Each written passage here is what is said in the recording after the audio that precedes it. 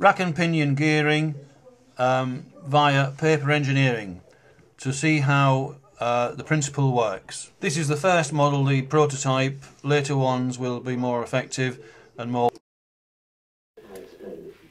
Okay, well here we have another variation of the cam toys that I have a go at making. This is a model showing a rack and pinion.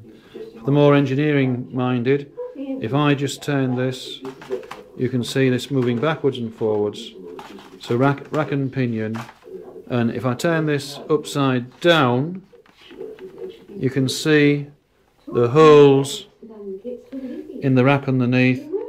I don't know if you'll be able to see this, but there's a gear in there made from card.